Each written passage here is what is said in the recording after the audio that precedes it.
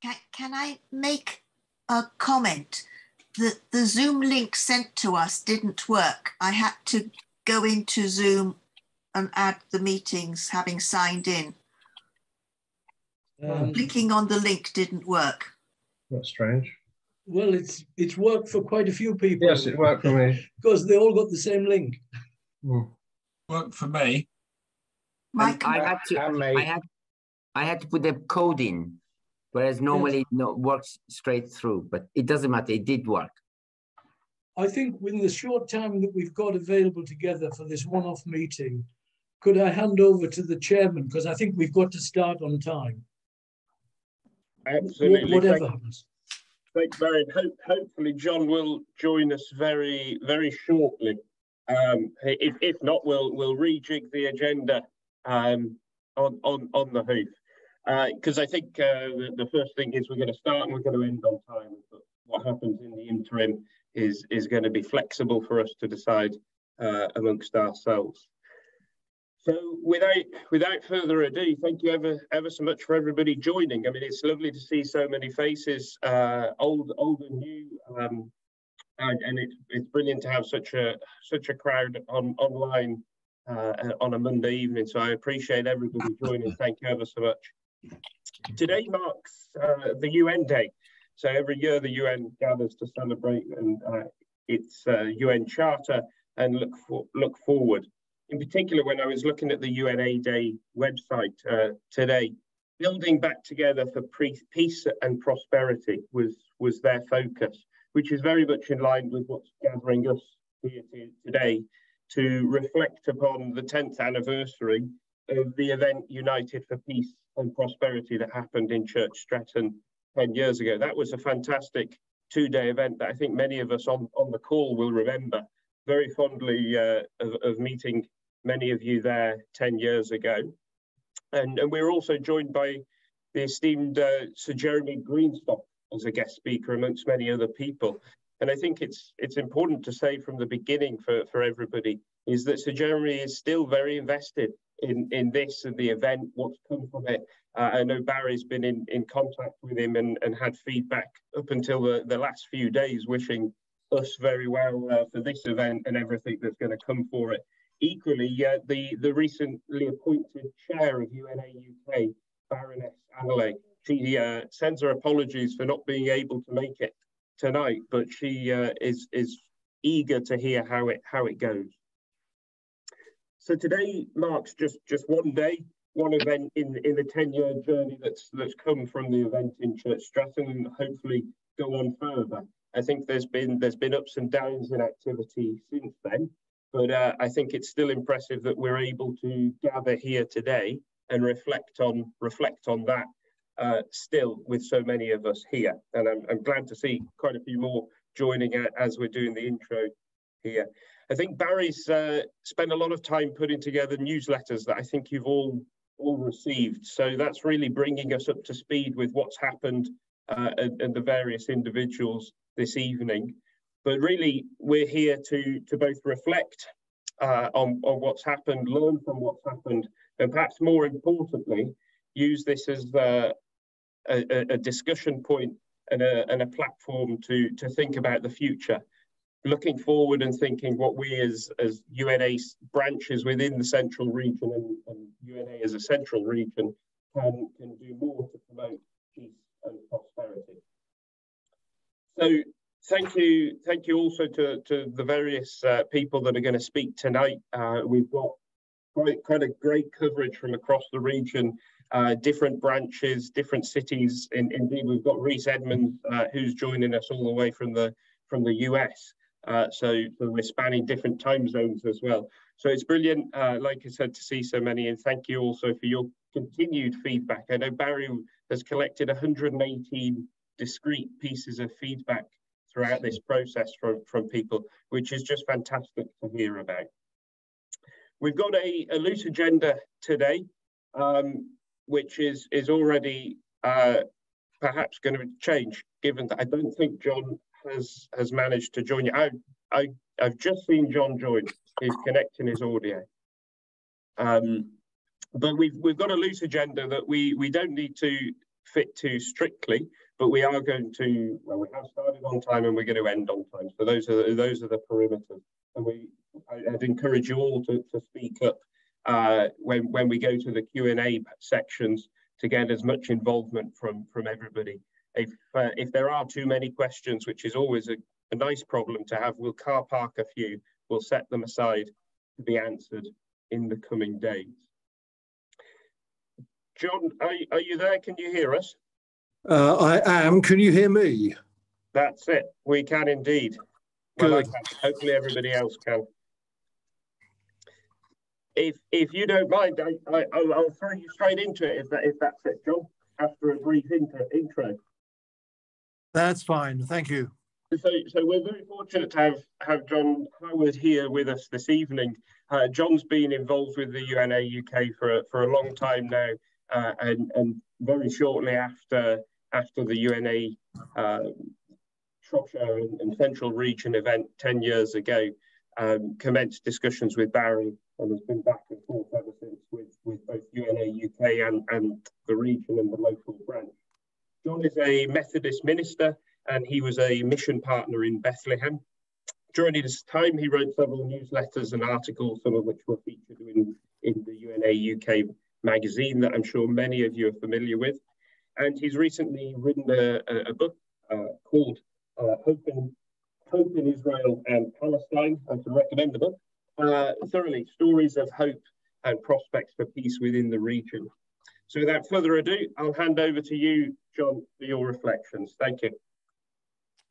Thank you very much, and apologies for the difficulties which we've had with getting on to this call. I wanted to focus for this evening on the title, in a sense, that I've used for the book, which has just been mentioned, Hope in Israel Palestine, because I've been very conscious in recent years doing talks on the subject of the situation within the West Bank, Gaza, and Israel Palestine in general, of people making the comment, what hope is there for change? How long have we been in this situation? How long has this conflict continued? How long have the injustices been present? What hope is there for change? And I think it's fair to say that amongst the political situation, it's not been easy to see in recent years, since the Oslo Accord had run into the sand, quite where the political progress would come from. And so I wanted to write the book, and I wanted to present within the book the sense that I have from being in Israel Palestine, from living there, and from twice being a human rights observer there, that the hope for the future in many ways lies with the grassroots work that's been done on the ground by a whole range of different organizations. There are 7 that I've outlined in the book, which is entitled Hope in Israel Palestine.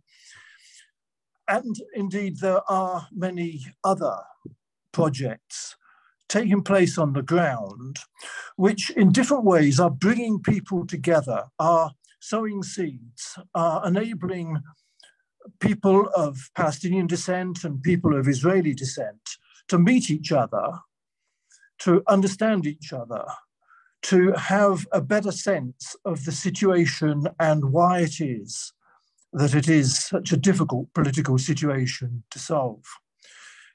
And it feels to me, from experience of these organizations, that there is a kind of a foundation, there is a groundwork being done, which perhaps was not done sufficiently in advance of the Oslo Accords, and that really needs to be present if a true peaceful solution is to be found.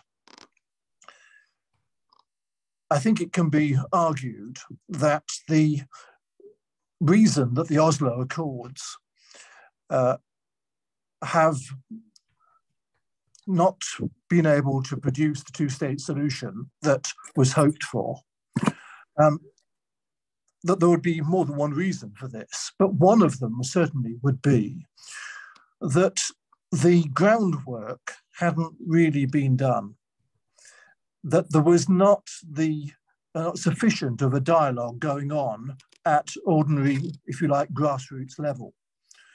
And that some of the organizations that are now working at the grassroots level are making that difference. Let me just give a couple of examples. One would be the work of Musalaha, which I know in the newsletters has been mentioned, and in one of the Zoom calls that was a preparation for this evening, one of the directors of Musalaha was able to talk about the work which they're engaged in. And it is impressive work in the sense that it works within a difficult environment. Many of the Israelis taking part have been in the army. Many of the Palestinians taking part have been, in one way or another, confronted by army personnel.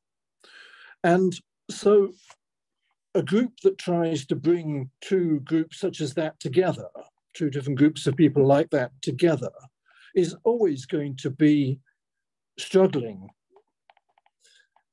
And yet, my experience of Musalaha, and I think it's fair to say that the kind of results they're bringing about in this conversation are quite remarkable. So what we find time and again is that when you bring young people together, and indeed when you bring people of other generations together in an environment where they can actually hear each other, where they can actually understand each other's point of view, then relationships can form.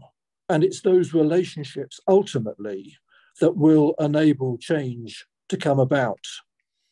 Without relationships, what we end up with is two communities viewing each other, in this case, over a wall, and not understanding the differences and the problems that each have. I also recently came back from being in Israel Palestine again. As a human rights observer, I was in the Hebron region. And Hebron has often been described as the most violent of the cities of the West Bank, and it has particular problems. But even there, the time that I had helped me to see a number of groups that are doing this, precisely this kind of foundation building work.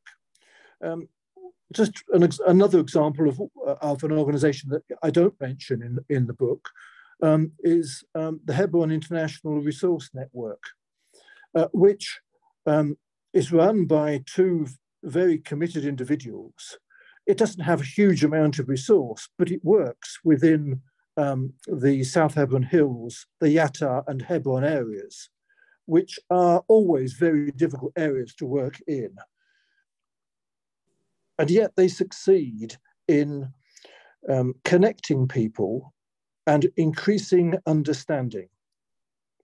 So my belief is that it's this kind of foundational work that can make the difference and is the reason for hope in the future.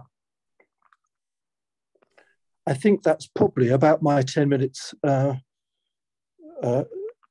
And I think we'd move to questions and answers. Super, absolutely. Thank you ever so much for that, John, as a starting point. I think there's many things there that resonate with all of us on the call, and it's fantastic to hear your first-hand experience from your two missions out there as an observer.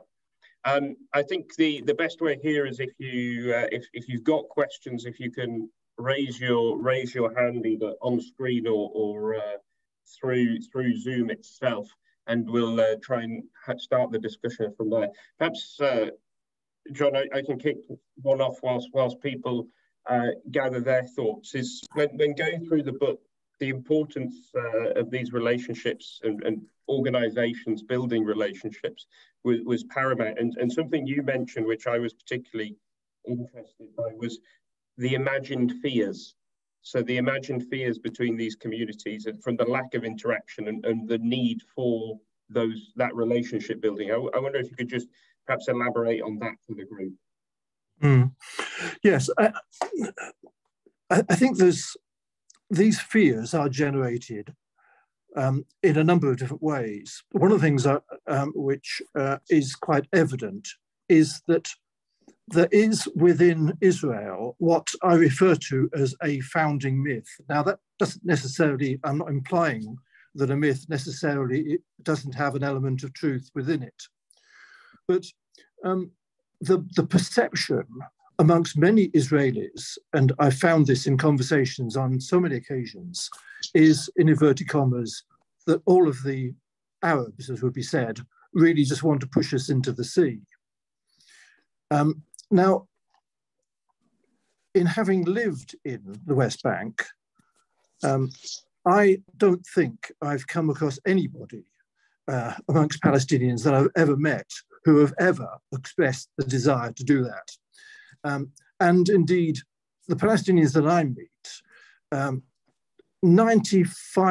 99% probably would say that Israelis now have been living so long in the country that they understand that that is their home, and it is a matter of finding the way of living together.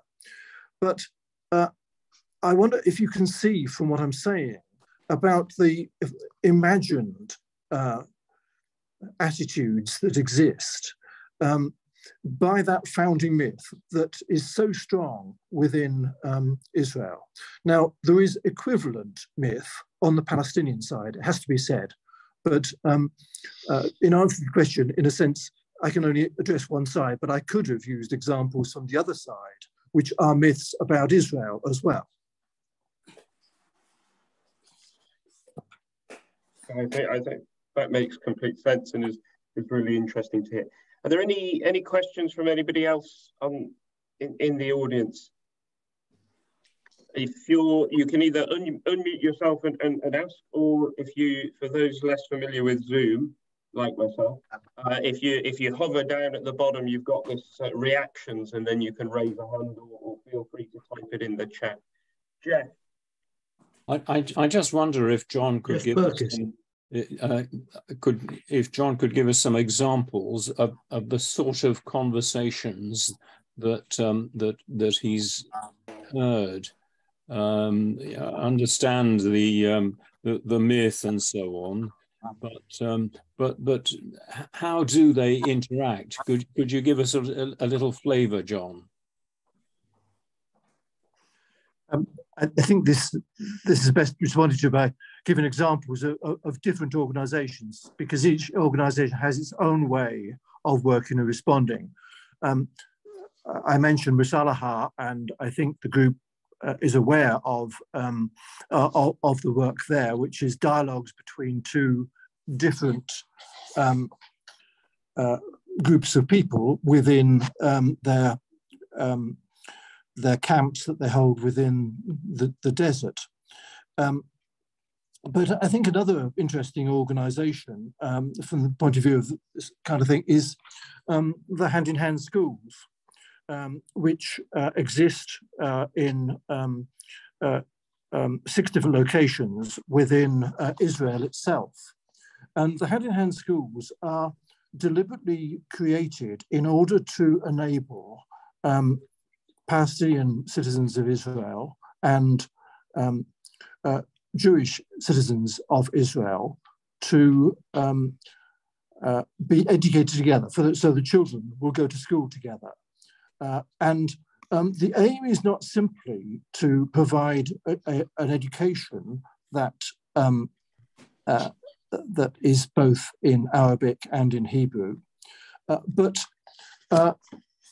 the aim is to bring the whole family network together. And so they refer to the way in which they have often 10 to 15 people that they bring together for each child in their school, because they're bringing parents, they're bringing cousins, they're bringing people of the community. And so they enable people to meet and understand each other, celebrating the festivals, both Jewish festivals and Muslim and Christian festivals. They enable an understanding of the history as it's perceived by the two different sides in the conflict. They enable not just the children, but the whole of that wider community of people the children relate to in that particular setting. So each of the organisations I'm referring to, in a sense, in their own way, has a way of facilitating these conversations. And they will be different organisation to organisation. But the common objective is to increase the understanding and break down the myths so that the people who encounter each other do so from a greater place of understanding as a result of those relationships.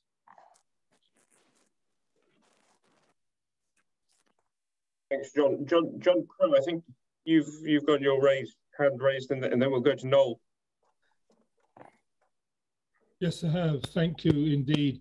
John Howard, the early part of your kind presentation, you mentioned that Oslo had run to the sand because you thought that the pre-groundwork had not been delivered upon adequately.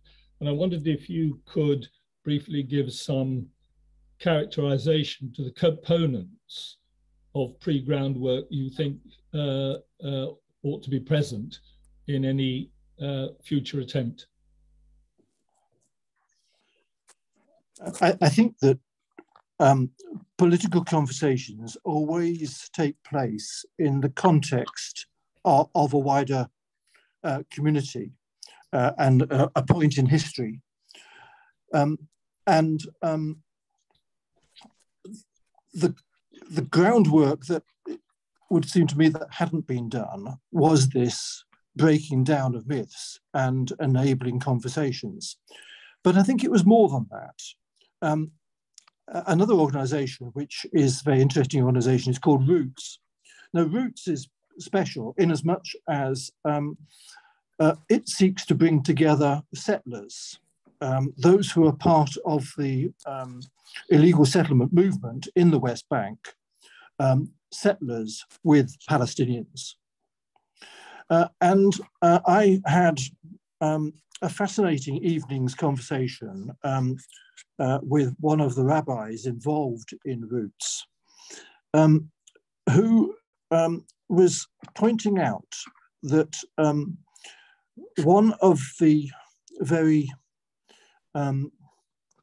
powerful, motivating movements within Israel Palestine that is not present in so much of the West, where the Oslo Accords were envisaged, is that of religious movement. What he was arguing was that within Israel Palestine, you couldn't neglect the religious aspect. Christianity, Judaism, and Islam feature in a way in the Middle East that they don't feature in modern Western secular democracies. So that the political conversations that took place didn't encounter the various religious views and sensitivities. Just one example of that is that under the Oslo Accords, the concept of the two-state solution inevitably meant that some of the religious organization, either Christians, Muslims or Jews, were not going to have the kind of access that they sought as they saw as their right to the holy sites of Jerusalem. In one way or another, one of those faith bodies, or more than one, was not going to have access. Whereas, of course, if you remember the United Nations petition plan in 1948, had the old city of Jerusalem as an international protectorate. And that had got, in a sense, totally lost from the Oslo Accords. Thank you. Noel, I think you had a question. You just need to unmute yourself, Noel.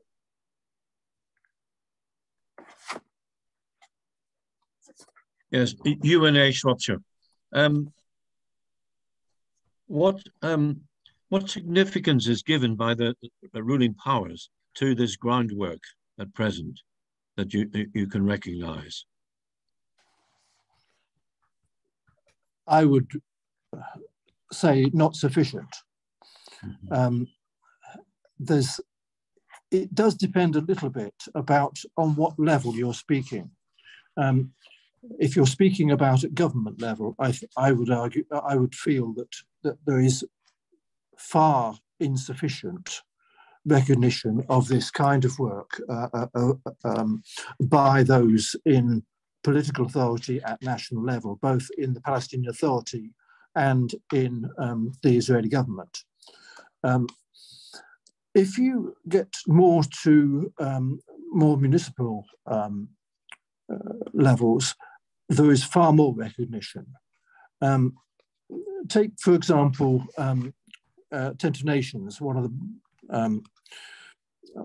of the organisations that I speak about in my book. Since the time of writing the book, Tent of Nations has had some very difficult times. There's been a number of attacks, and two of the people involved, Daoud and Daher, were badly injured in an attack which took place. But what happened afterwards was a remarkable number of the local leaders, municipal leaders, and indeed some people from the Palestinian Authority came to the project, to the farm, and expressed their solidarity and their support for all of the work that Tent of Nations have been involved in over many years. And I think that did illustrate that at the more regional level, the municipalities, there is a recognition of the importance of this kind of work. Another example would be the Hand-in-Hand School in Jerusalem, which suffered an attack by an extremist group, and a number of classrooms were burnt down. Subsequent to that, there was a huge response by the Jerusalem municipality and the authorities at the kind of the city level to what had happened. But I would argue strongly that at a national level, there is insufficient recognition of this work being done. And indeed, that leads to the fact that many of these organizations are struggling for funding. They need to be better funded. And if they had the governmental support and Palestinian Authority level support, they would be far more likely to be able to expand their work to a scale which would be quite transformational. Yes. One more question, please, John, at this point. This being UN Day, what is the UN involvement in this and the UN peacekeeping? Well, the UN is involved in quite a series of different ways, in different places. The UN OCHA, Office for the Coordination of Humanitarian Affairs, provides by far the most reliable statistical evidence of what's going on. In any conflict situation, the danger always is that the information you get is partial, it's one-sided, it's very difficult in any conflict situation to be confident that you're getting a balanced view. And UN OCHA works very hard to present clear statistics. So that is one very important role. The UN is involved in quite a number of other ways. I mean, UNRWA, of course, the refugee agency, is very important. In Gaza, when you're in Gaza, it's just a huge proportion of the support for people is coming from UN UNRWA. And then on the Golan Heights, the border with Syria, there is actually a peacekeeping, UN peacekeeping force, which patrols the border between the Golan Heights and Syria itself. Now, given this is a UN evening, I'm sure some of you are also are far more knowledgeable of the details of some of this work than I am. I mean, my links to the UN in Palestine I've had quite a number of occasions when I have linked with the UN in Palestine, but I'm not sure that I would be qualified to outline all of the work the UN is doing there. What I would say is the work of OCHA, which I mentioned at the beginning, the Office of the Coordination of Humanitarian Affairs, is actually a very well-respected piece of work, though of course at times politically it is challenged, and that's understandable in a conflict situation. But I would want to pay tribute to OCHA. Thank you. Perhaps just building upon on that thought and the link to the UN, John, are there concrete steps that we as various UNA organisations across the central region can do, and also linking this to your comment on the importance of relationship building? You know, what kind of actions can we take here to support building peace and prosperity in the Middle East and also elsewhere? I think I'd want to divide it in a sense to political activity and economic activity. I mean, I think it is so important that our politicians are aware of the role that UN plays within Israel Palestine, and that the subject of the conflict in Israel Palestine is kept on the agenda of our politicians. I mean, especially in the recent years where there have been so many other issues, and there remains at present so many different issues, that the subject of Israel Palestine, in a sense, doesn't get the kind of look in that it really needs to have if we're to get the energy to bring about change. I think the second area that I want is that, in a sense, the practical support, because the organisations that I've listed, and indeed, if you're reading chapter 6 of my book, I put at the end of the chapter a reference to the fact there are many other organisations who are also working on this whole question of the relationship between Israelis and Palestinians, and that and all of them need financial support. They all are needing that, and that financial support comes in part by the interest that people internationally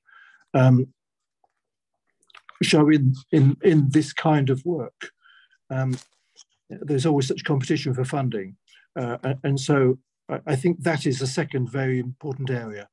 I think probably to add a third, being a Methodist minister, we always work in, our sermons always work in three parts, and so perhaps I need the third part. And that is simply the kind of support that we can give to people. I'm conscious of some of the, I mentioned Daoud, Daher, Nassar at the Tented Nations,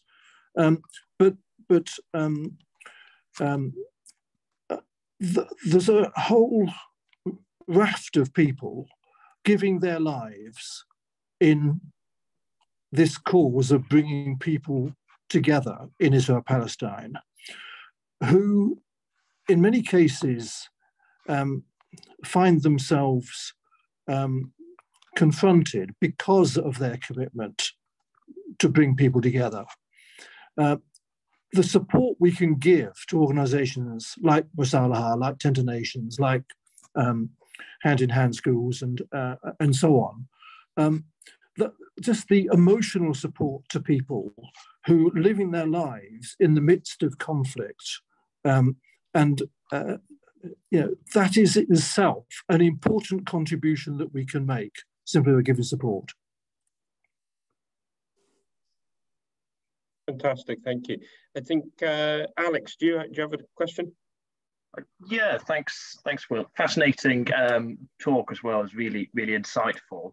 We've sort of touched on it quite a bit in the last 5 minutes anyway, so might be sort of be rehashing old ground. But what would be your perfect roadmap to sort of elevate the work of these grassroots organisations that obviously you see and firsthand throughout your work, so they do have that opportunity at a more political level and to get the recognition that they sort of deserve and to be in the room with those political leaders? So if you sort of had a list of things that you could put to leaders in the region or to governments, what would sort of be on it to sort of make that transition from foundation to a lasting political dialogue? I think I'd want to encourage financial support.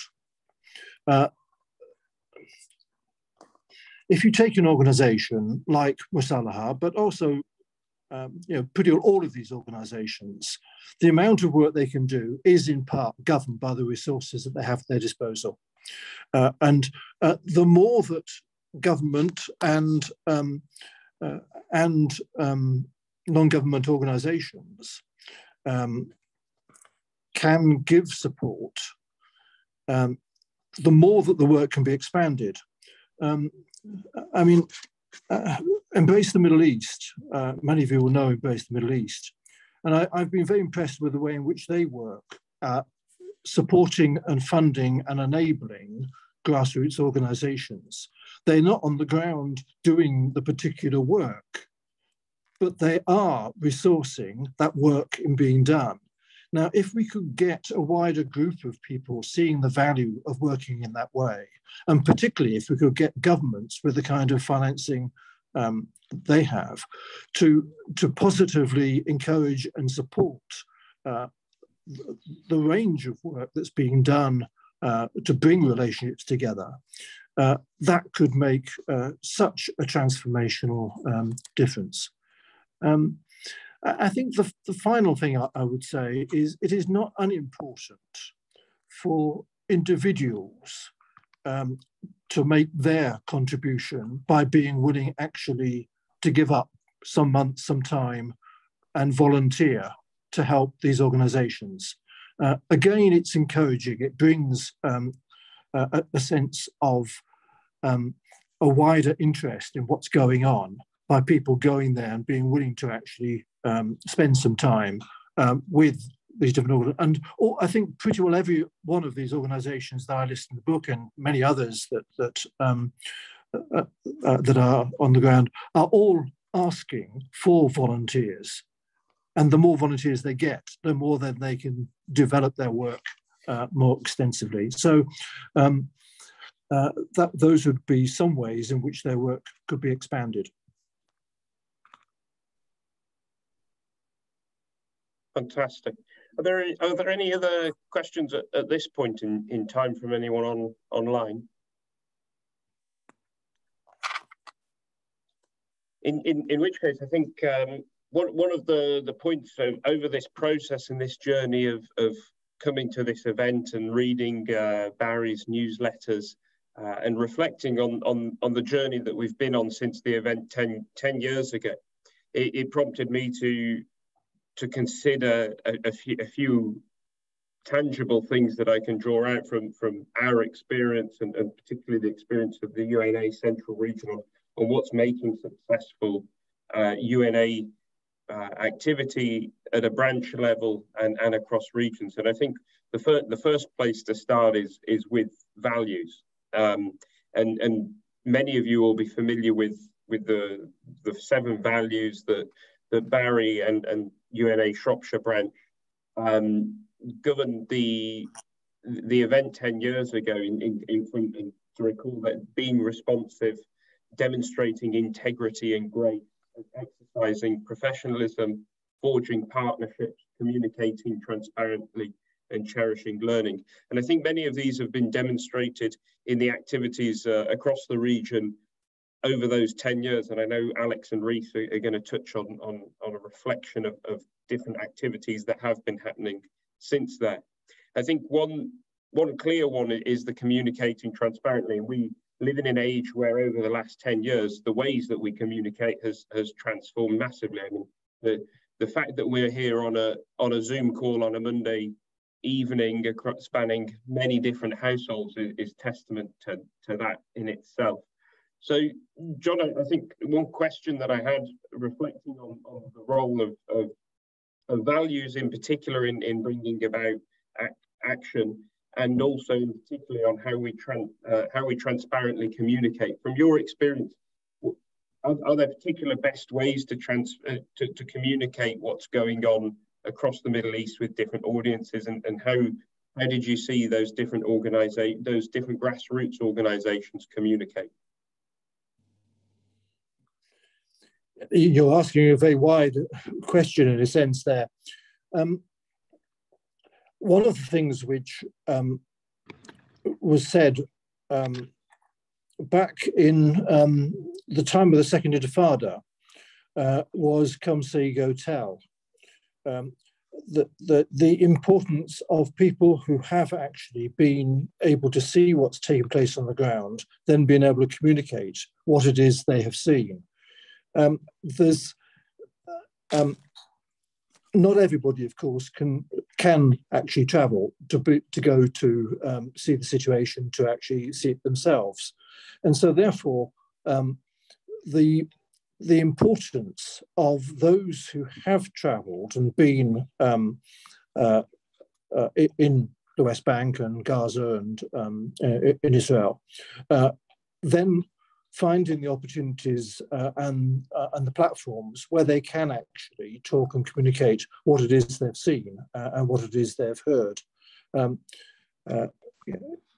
If it's not possible to come see and actually then go and tell, then at least doing the telling on the part of those who have been able to come and see it is so important. But I think I would also want to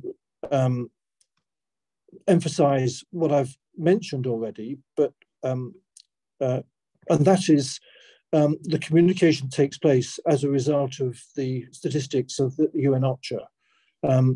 It's possible to actually be on their mailing list and receive a regular statistical update, their humanitarian briefing.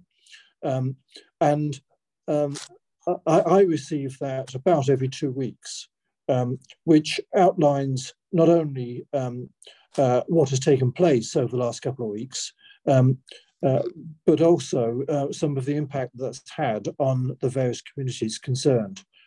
So as a piece of communication, it's reliable, it's informative, and it comes regularly by email, so it's easy to receive. So, I mean, I would suggest that that is something that's very valuable for those who are concerned to keep up to date and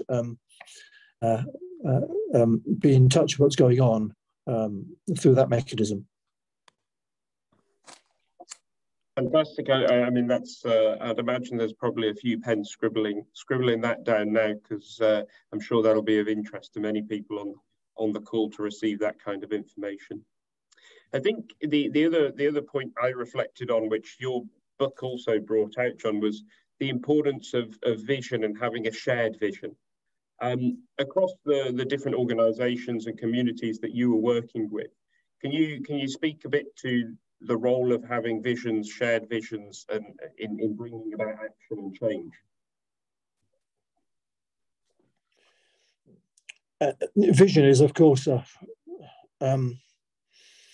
kind of word which needs expanding in so many different directions. I mean, one of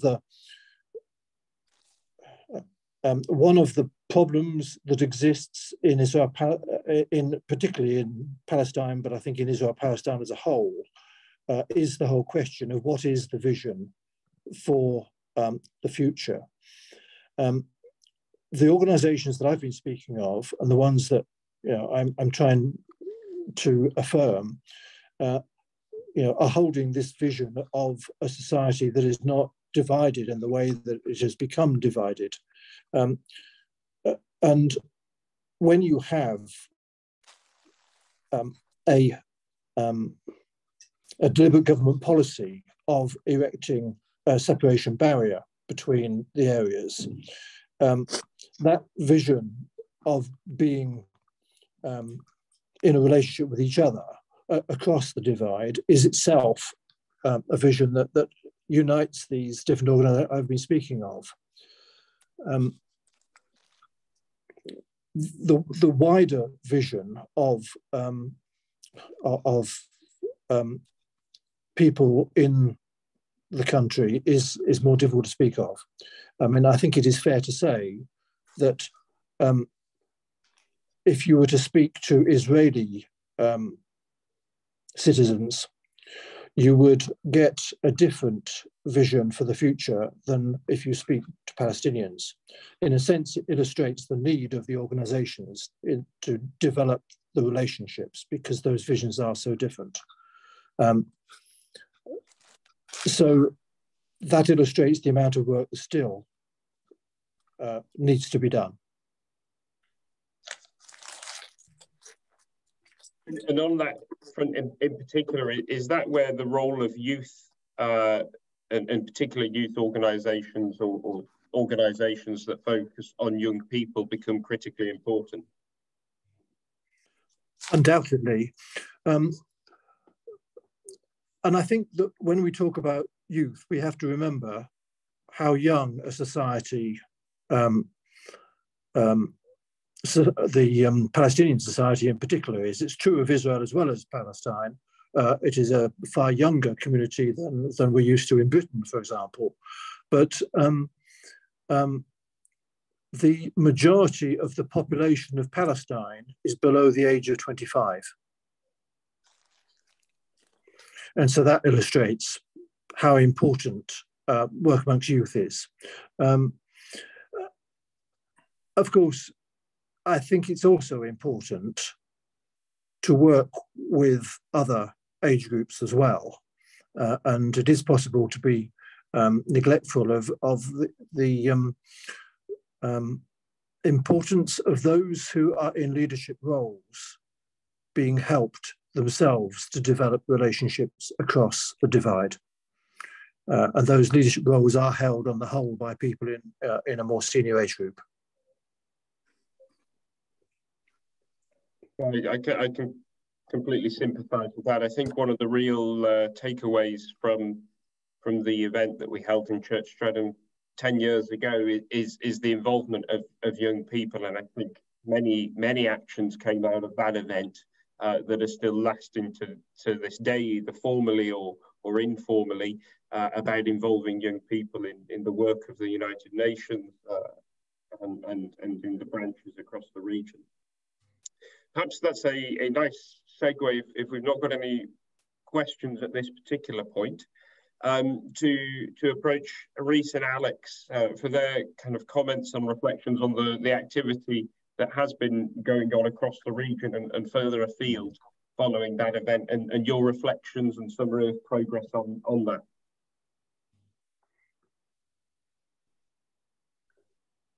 Yeah, shall I start? Yeah.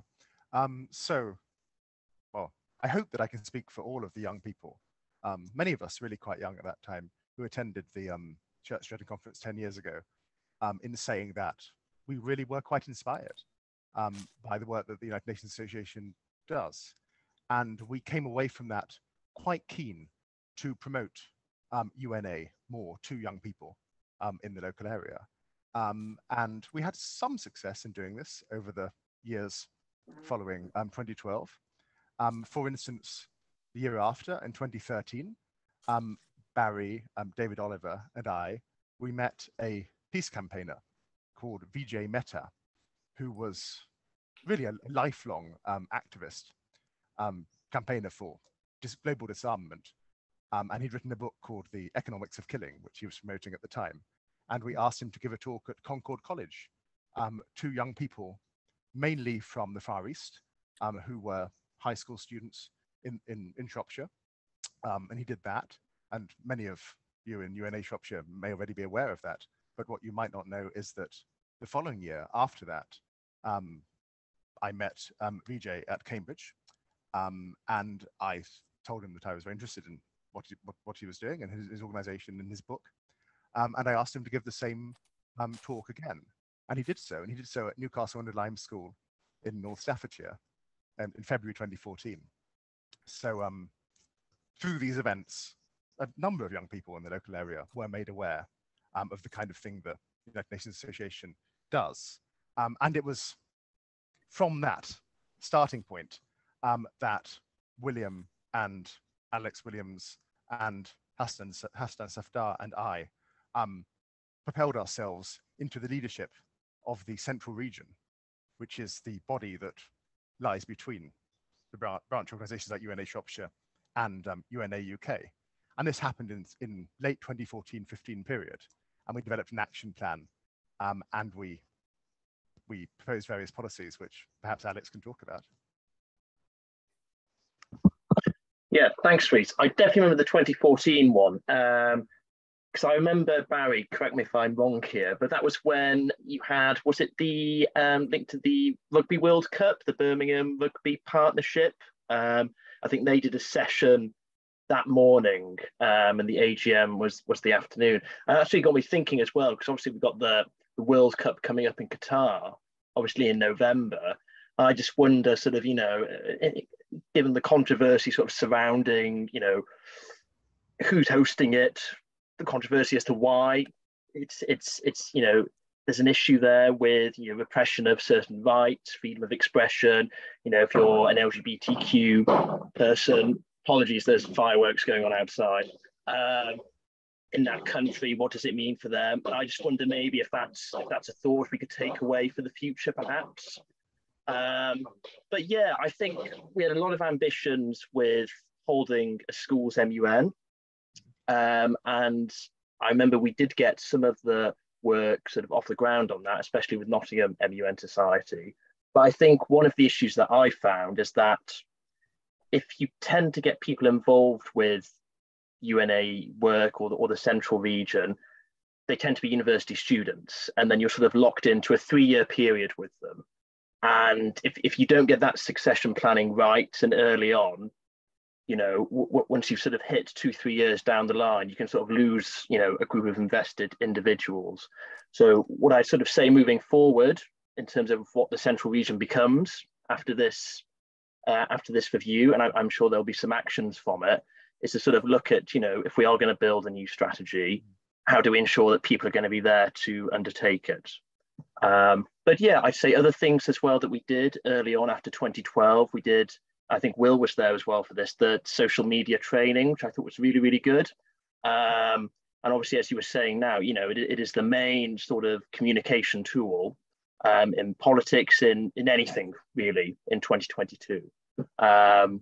So yes, in terms of my takeaways from it, I think we had quite a lively sort of 5-6 years following the 2012 event. But I think issues with succession and how you sort of get the next generation on board, that's where we sort of fell short a little bit. But yeah, but sort of happy to sort of take any thoughts on how we sort of move the central region to the next stage. So can I say one thing? One thing we did do, I think, successfully while we were running the central region, although sadly we weren't actually able to hold an event and hold Model United Nations that we wanted to, is we did improve communications between the branches in the region. And we did sort of create a sense of event by sending out sort of quarterly newsletters, which detailed all the events that were going on in the region. And often these were in quite different places like Shropshire, Coventry, Warwick. And I think actually, to their credit, branch chairs were very engaged with this and very involved with this. And everyone seemed quite keen to share information with each other. We did a lot on social media as well. We developed a Facebook page, which at the time was more interesting and innovative than it is now. And people seemed quite excited about that as well. And obviously this didn't last, sadly, because as Alex has said, we didn't have anyone to hand over to. There was no succession planning. But for a time, we did improve communication between the branches. And if people did want to take over the leadership of the central region again in future, there is perhaps a template they could follow in that respect. Well, could I say? Excuse me, can I come in here, please? Absolutely. Is that you, Gian? I think I heard both Barry and Gian at the same time. So I don't know who would like to. Well, Gian? I was chairman of the Central Region from 1994 to 2012 until you chaps came in and took over. Now, Reece mentioned about communication. From 2013, we received no communication whatsoever as a branch. And to my knowledge, no meeting had been held since 2013-14. No AGMs of the region or any meetings, to our knowledge, had been held. You may have held it at university premises.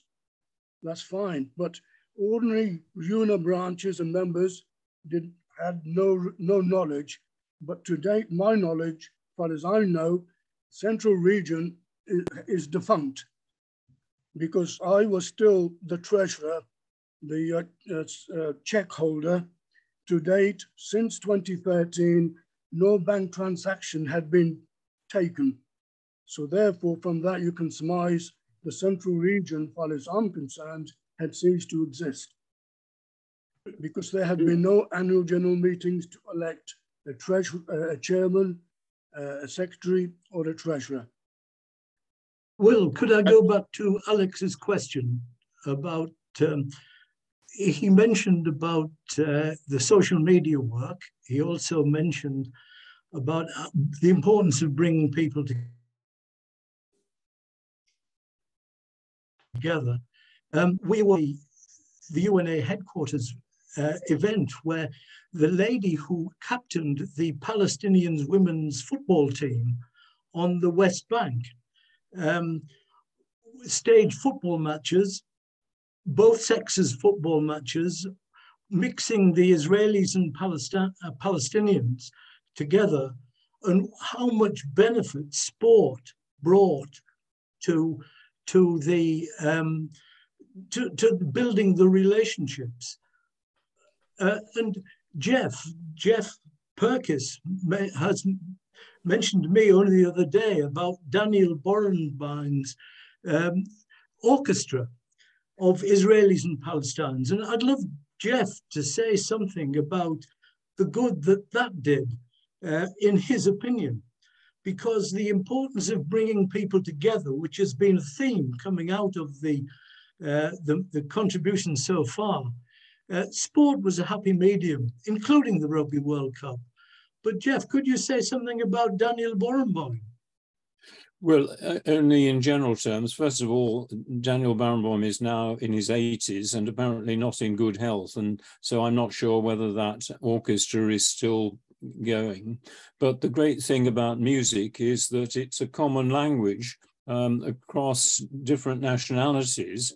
And I can only suggest that as a backup to what John Howard was saying earlier on, it could continue to be valuable if anybody is taking over from Daniel, if he's no longer well enough to do it. But I don't have any up-to-date knowledge other than what I've read in Wikipedia.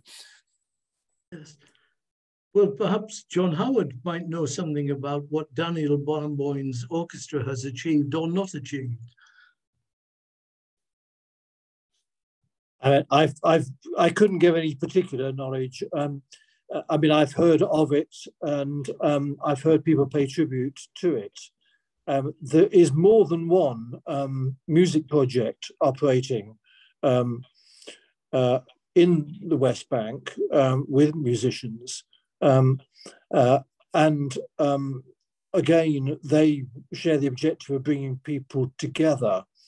I'm trying to think, the name has slipped for the moment from my mind, of within the Ida refugee camp in Bethlehem, one of the community centres in the Ida camp does have a music project which seeks to encourage participation.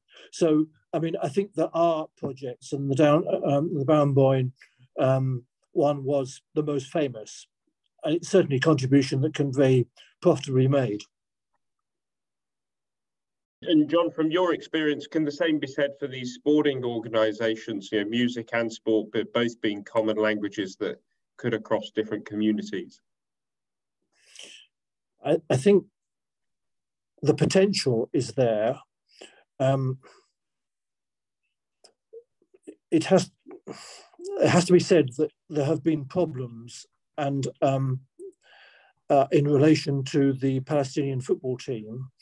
I mean, some people probably will be aware of the fact that there have been issues around whether some of the players in the Palestinian national football team were allowed to leave the West Bank, because of course they needed permits from the Israeli authorities, and those have not always been granted. So that actually has ended up not so much bringing people together, but emphasizing the divisions on some occasions. Alongside that, there is also, and here we get into controversial questions, the BDS movement are keen on discouraging sporting occasions engaging with Israel on the basis that it is normalizing the present situation. So I think sport is a rather more complicated situation than music, I would suggest. Yes, I tend to concur with the gentleman, because in Leamington we got a Justice for the Palestinians, and they had arranged a football game with the local youth club to go to Gaza to play football there with some of the teams. And unfortunately, a lot of the members were not granted visas for reasons unknown to anyone. So there was a lot of problems when they did get to Gaza, as the gentleman that's exactly the issues with sporting event our youth centre in Leamington had experienced. So,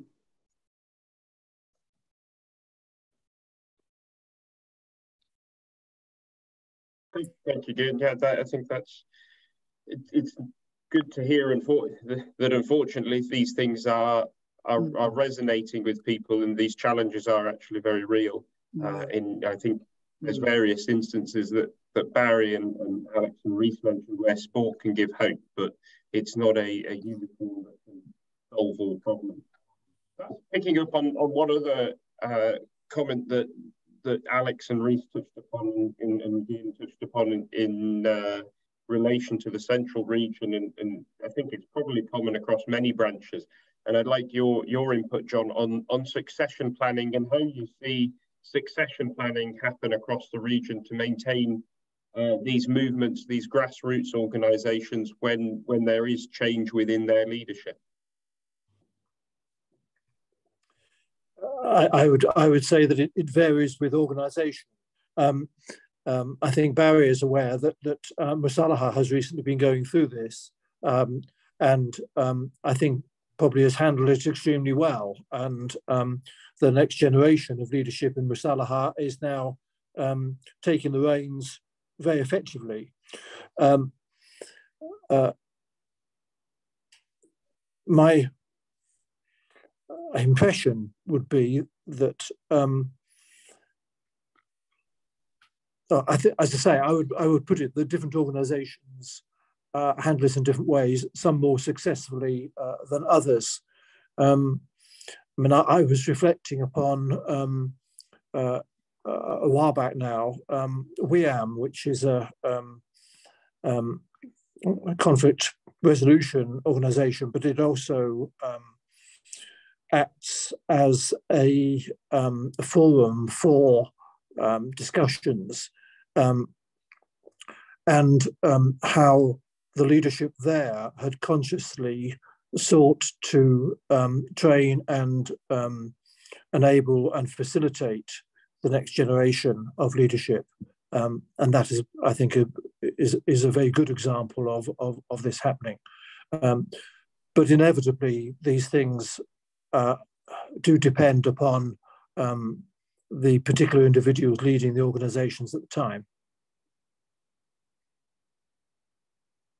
Mm-hmm. Perhaps on that note, it's a good point to go to Colin Brown from Maslaha, for your reflections, not just on that point, but overall, and perhaps you can, now we are everybody's on the call, a shorter overview of Maslaha itself. I think you're on mute, Colin.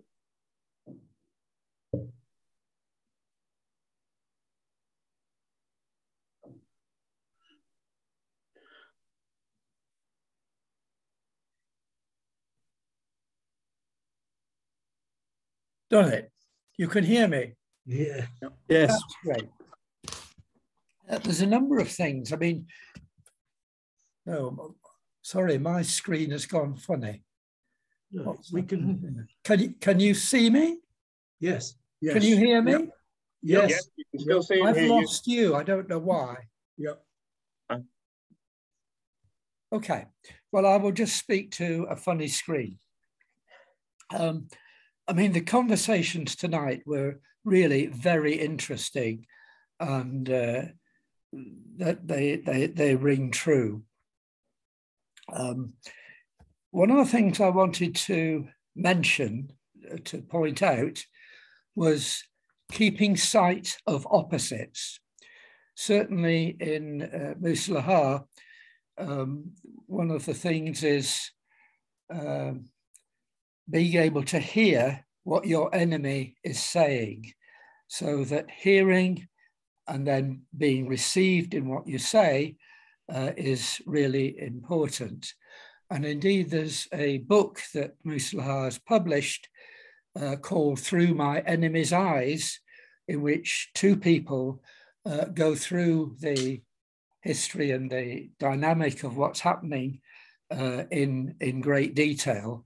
And that was very painful for them, but they did it and published it.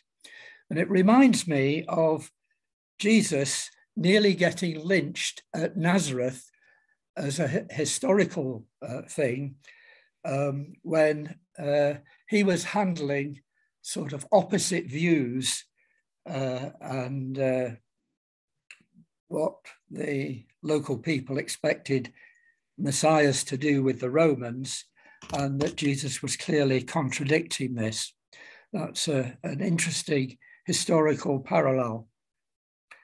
I came across last week, or a little while ago, a piece of research that one of the newsletters in Maslaha website has come across, where there was some research that said if you can get 3.5% of the population communicating and being on board, that can lead to change. And that's a very surprising number, I think. And it fits with several things that have been said tonight. And it may be worth looking, your group looking at that research. I think the research was quite good. I haven't read it, but I have just read an account of it.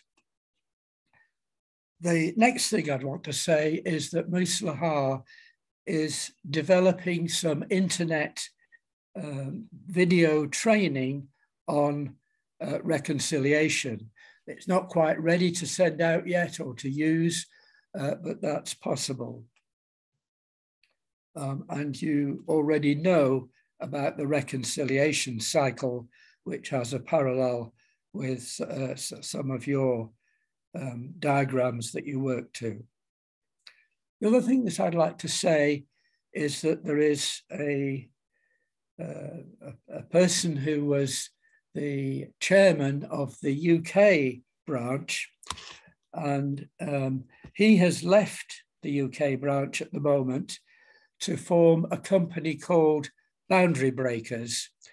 And that he's got a kind of depth of knowledge that's really quite matches John Howard's, and he is specializing in arranging bespoke visits for both groups and individuals that take people beneath the surface in the situation.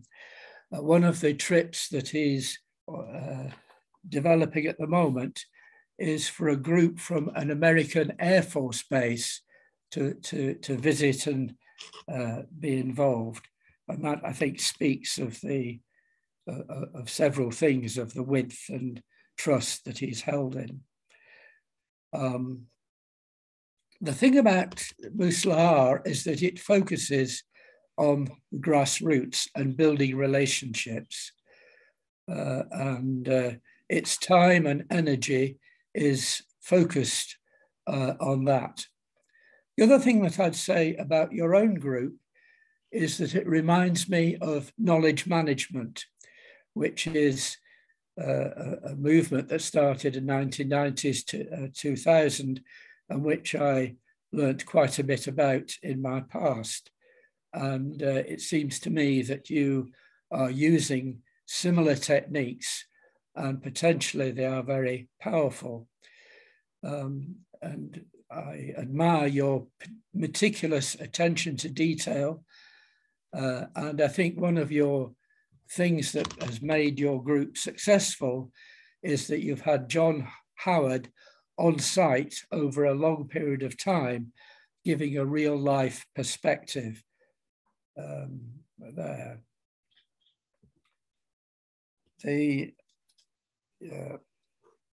Just following up that, keeping the ability to keep up, hearing two opposite views without siding. Both individuals and churches in the UK, and indeed especially in America probably, there is a great tendency when a church or an individual has heard the narrative from one of the sides, that they think that that's it, and they focus on supporting that bit. And I think part of the trick, part of the secret of making progress in these matters is being able to have the ability to hold the perspective that are perspectives that are contradictory and relate to people in that situation. The other thing that I'd say is that the problems that are faced by people in Israel and Palestine, if you'll forgive me saying this, because it sounds a bit odd to say it, it's their problem. That's a kind of counselling thing to say. That means that they have to take responsibility, and we cannot take responsibility for that as such. We can support, and probably one of the greatest things we can do in terms of supporting is simply to listen and to hear and to take an interest in. That seems to me a very hidden but very powerful method. And it goes back to that 3.5% that's needed, that even with that small percentage, that can be a foundation for change. Now, I'm going to try and get back on being able to see you, which may mean that I cut myself off. But Is there anybody listening? Yes. Yes. Yes. And Okay. we can see you. Well, We can so see you. if I'm lost for a moment, I'll try and get back and get a proper screen here because I can't see anything. I think when you stop talking, the other people will come big. Right. Are we bigger yet, Colin? No, there must be something I can press somewhere. But Perhaps if you go into the top right on view. No, that's disappeared.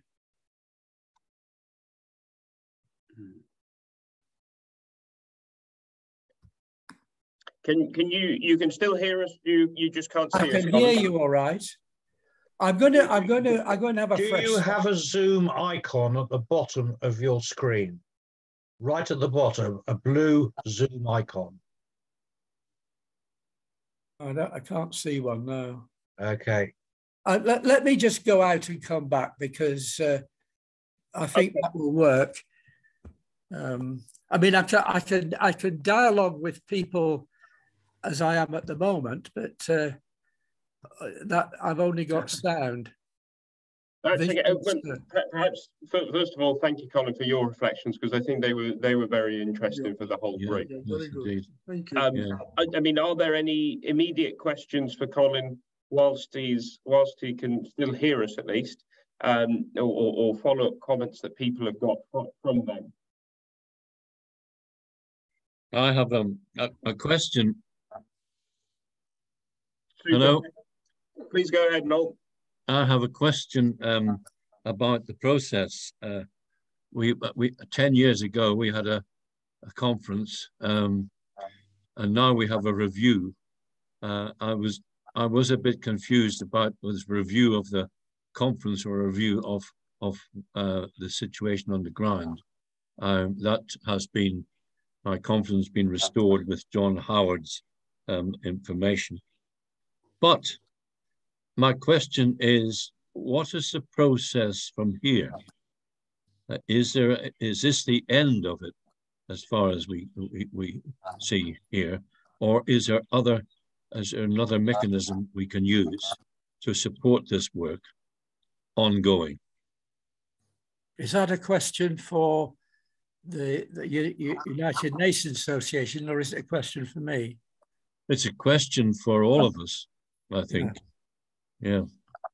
I think it's a fantastic question. Barry, I can see you've got your hand up there. Do you want to jump in? I think it's a fantastic question also. But I think we've got 10 minutes. I think there may be other, and I think we should have the opportunity to reflect on what we've learned tonight to be able to give Noel a serious answer. I completely agree, and perhaps on the reflection we can go to Philip for the final overall reflection of the evening, and perhaps Philip, you can also reflect on Noel's question in an immediate sense. But I completely agree with Barry that we'll take some time from that. From your stance in UNA Coventry and also being part of Coventry Peace and Reconciliation. Well, I have to admit, I'm certainly far from being an expert in this area. As far as Israel and Palestine is concerned, for me, I'm just an ordinary citizen who would like the situation to change but cannot see any clear way forward. As far as this event was concerned, I've learned a lot. So during this event, I've found out about John Howard's book.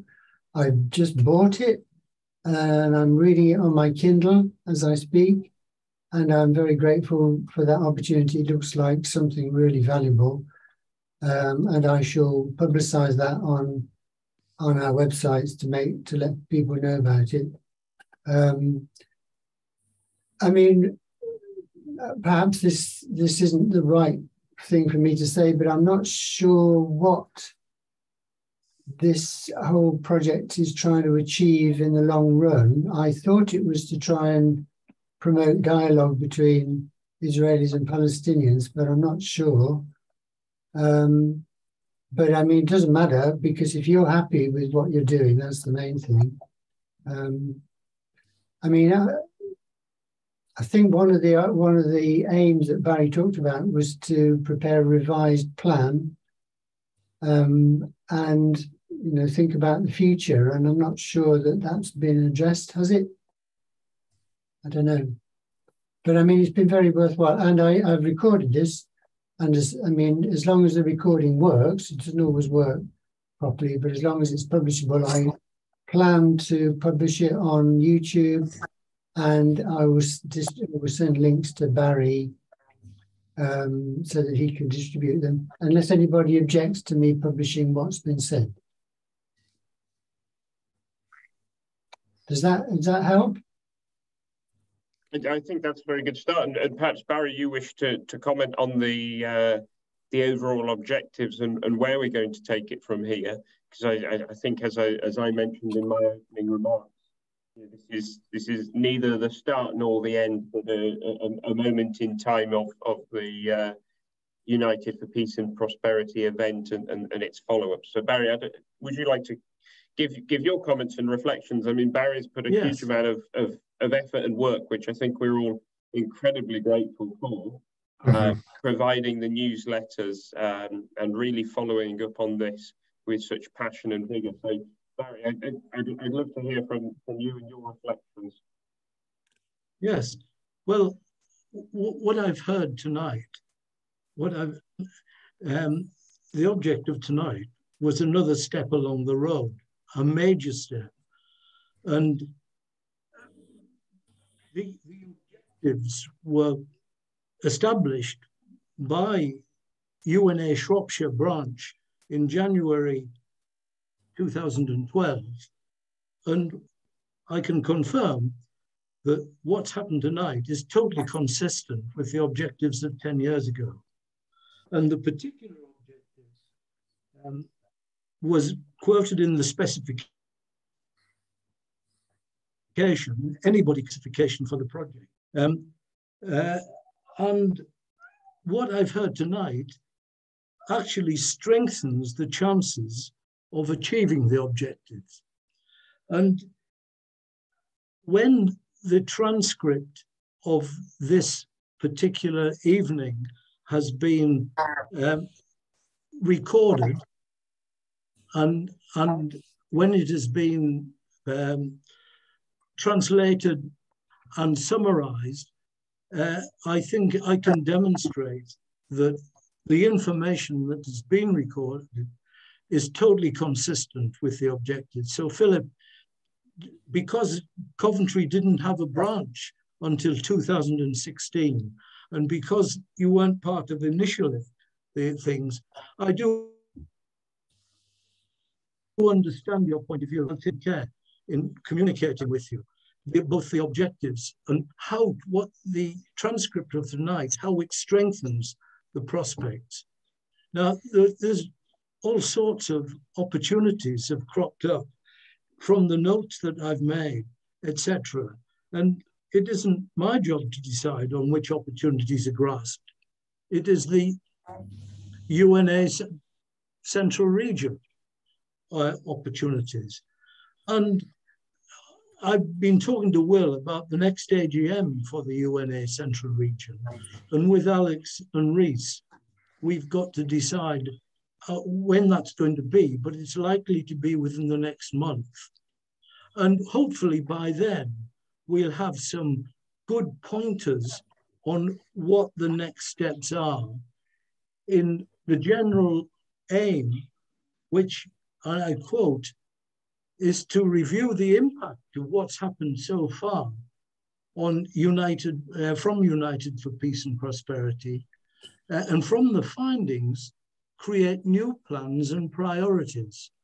And I think the way we've moved forward is being in regular contact with organizations like Musalaha and Colin Bryant, which I've benefited enormously.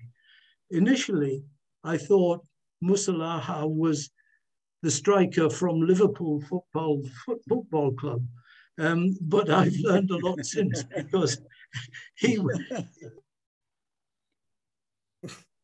being energies, I thought he had some connection, but no. So I'm really grateful both to Philip and particularly to Will, Reese and Alex for the teamwork that we've experienced in putting this together, and the contact of what Noel has said with John Howard has been absolutely invaluable, and we would not have had that without the relationship between UNA Shropshire and John when he was based in Wolverhampton, and he was a regular visitor to this part of the world. He's now in County Durham, which is also God's own country, as you would all know. As you will all know. So I'm really pleased with what I've heard, and to see Hasnan and to listen about when he went to Cambridge and did the Model UNA at Cambridge, to see John Crow, who joined UNA, and his first event was UN Peace and Prosperity in the Sylvester Horn in 2012. So we got ourselves a new chairman, eventual chairman. And to see my old friend Jeff Perkis, whom I worked with for many years and learned so much from Jeff, and David Oliver, who at the event in the Sylvester Horn, not only was the gatekeeper, but made way for other people, so he could leave the top table and sit at the back. And issues like that. And to see the Warwick branch here in both Gian and Caroline, it was a joy. I'm so pleased that you could come and you were able to say your piece about what you saw happening. And I'm sure we can talk again of how we build on that. And Elizabeth and Joe from Belgium, I'm pleased that you had the chance to join in. And Hannah, who's from UNA Scotland, who hasn't said anything yet, but she's vice chairman of UNA Scotland, and we're looking forward to building relationships which have been damaged between England and Scotland in a political sense, but not in a United Nations sense, Hannah. So thank you for being part. And Charles Croydon from, was it East Anglia, Charles? Yes, I'm the chair of the Ipswich and District Branch. Yes. So we feel, and Alison, where are you from? Merton, so London and South East region, rather than Central region. I'm very grateful to have been here. Very interesting evening. Bob Welsh, who was at the time, he was a councillor and he wasn't quite mayor, but Tom Beaumont and his wife were there, and Tom Beaumont was mayor, and Bob was a successor of Mayor of Church Stretton. So overall, and Mark, you haven't said anything from Montgomery, but you're well informed about the Middle East. So when you get the notes from this meeting, your comments particularly will be extremely valuable to deciding on what goes on, how we move forward. Thank you for coming. So back to you, Will. Thank you very much, Barry. I don't think there's much more I can add to that to conclude in a better way. So I did promise that we'd be punctual with our time, which I think we've been throughout. So I can only add my thanks on behalf of everybody to all of those who've contributed this evening, and in particular to John Howard for his reflections and wisdom and experience from being on the ground, because that's been really vital and also incredibly interesting for everybody. I'd like to say, if you've got any reflections, ideas, and comments following this evening, it would be fantastic to hear. So please, I think everybody's got Barry's contact and he can pass on mine, and also, and we can look to see where this goes from here. So unless anybody's got any other final comments that they really wish to, I bid you a fond good evening. Thank you, Will. No, thank you very much. Thank you everyone. Thank you. Thank you. Thanks, Barry. Thank you. See you. Thank you. Thank you. Thank you. Yes, thank you very much. Thank you. Oops.